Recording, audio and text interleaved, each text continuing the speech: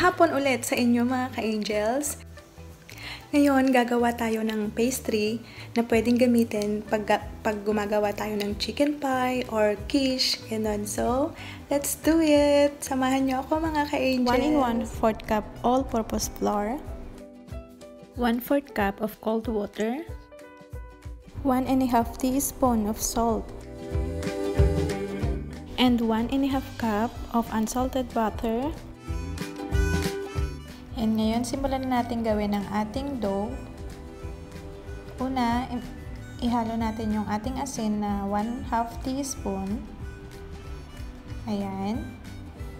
Saka natin i-mix using the spatula. Ayan. Mix natin mabuti yung asin sa ating flour para pantay-pantay yung lasa niya. Then, ilagay na natin yung ating chilled butter. Kailangan matigas pa yung ating butter. Ayan. Saka natin i-mix using the mixing blender. Ayan. I-knead lang natin siya hanggang sa ma-mix na siya dun sa ating flour.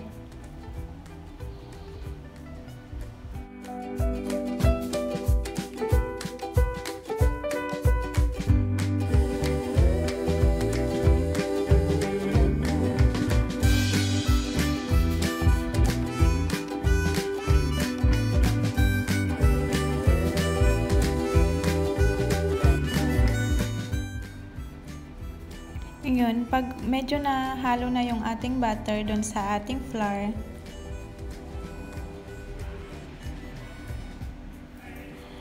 pwede na nating ilagay yung ating cold water, 1/4 cup of cold water.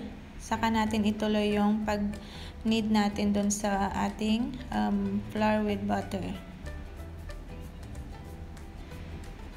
After that, pag nakita nyo ng medyo buo-buo na yung ating flour and butter, gamitin na natin yung ating kamay sa pag-mix nito. And i-knead lang natin siya.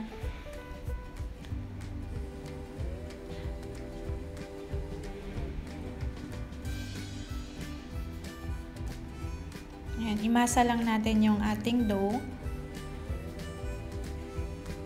para totally mix siya.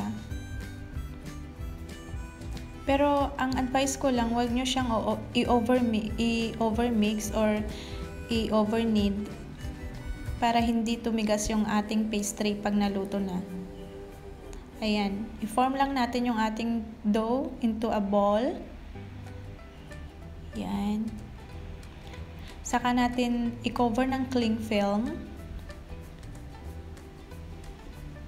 Ayan. Cover natin ng cling film, tapos ilagay na natin siya sa fridge in about 1 hour hanggang sa tumigas siya, saka natin i-flat mamaya.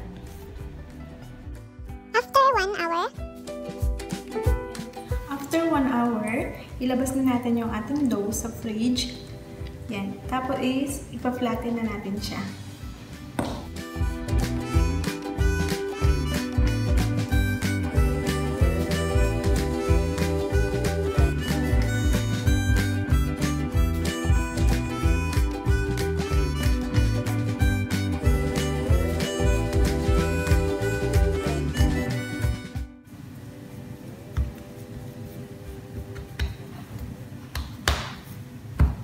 Dahil madali mag-melt yung ating butter, kailangan bilisan natin i-flatten ang ating dough para hindi dumikit yung dough natin dito sa mesa o dito sa pinagmamasahan natin.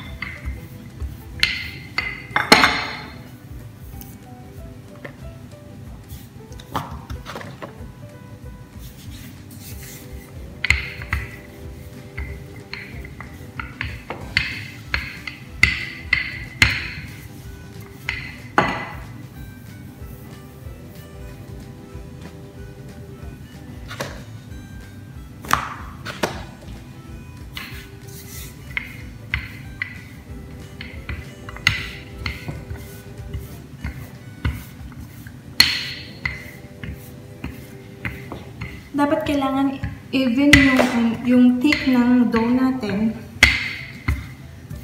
para pare-parehas yung pagkakaluto niya.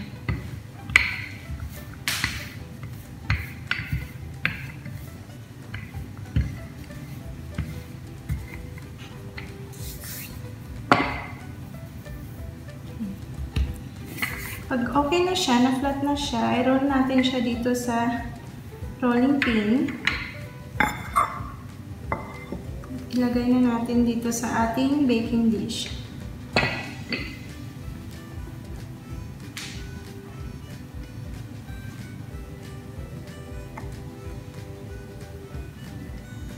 Ayan. Kailangan hanggang sa baba, dumikit yung ito. Hanggang dito, umabot yung ating dough.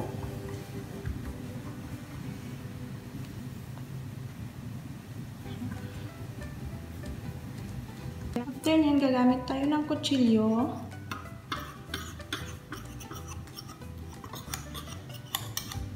Para ikat natin yung edge or yung dulo ng ating dough.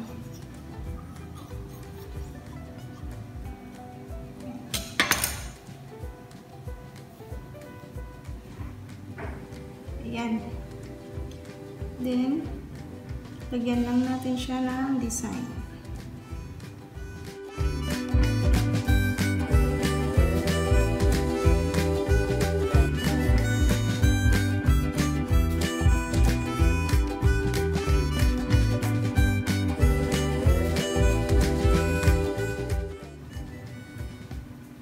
Ayan. Ito na yung ating pastry. Ayan na.